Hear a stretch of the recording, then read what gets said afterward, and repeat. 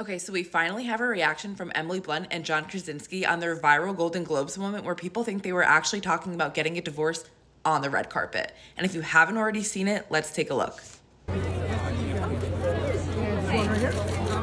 Okay, so in that video, people thought that John Krasinski was saying that he can't wait to get a divorce. But an insider from Us Weekly is saying that there's absolutely no problems with them and they think that this is ridiculous. Apparently, they're just laughing it off. Others think that he was just saying, I can't wait to get indoors, not I can't wait to get a divorce. So what do you think he was saying?